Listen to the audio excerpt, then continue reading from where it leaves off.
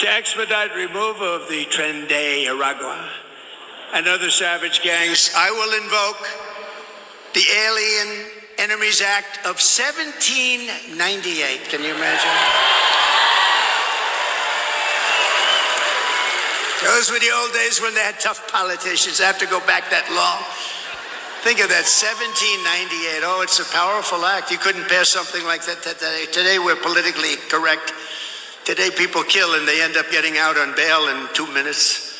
No, this is a little different act. The Aliens Enemy Act, 1798. To target and dismantle every migrant criminal network operating on American soil. 100%.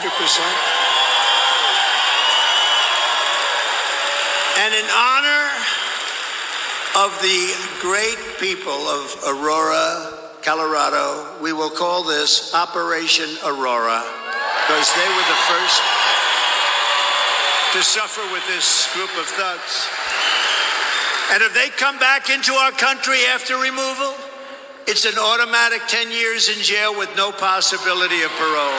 No possibility. Not that we... The fact that people are still calling Project 2025 fear-mongering when Trump literally said that he would invoke the Alien Sedition Act of 1798,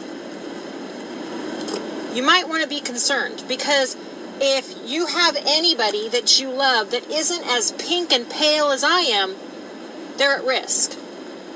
Do you not remember the Japanese American internment camps of World War II? Japanese Americans who were born in the United States of America were forced against their will to spend their time in concentration camps around the United States of America, hundreds and sometimes thousands of miles away from their home. Have you ever visited one of those sites? I have myself. I have been to Manzanar myself in California on several occasions, and I took my children so that they could see what history is, so that history will not repeat itself.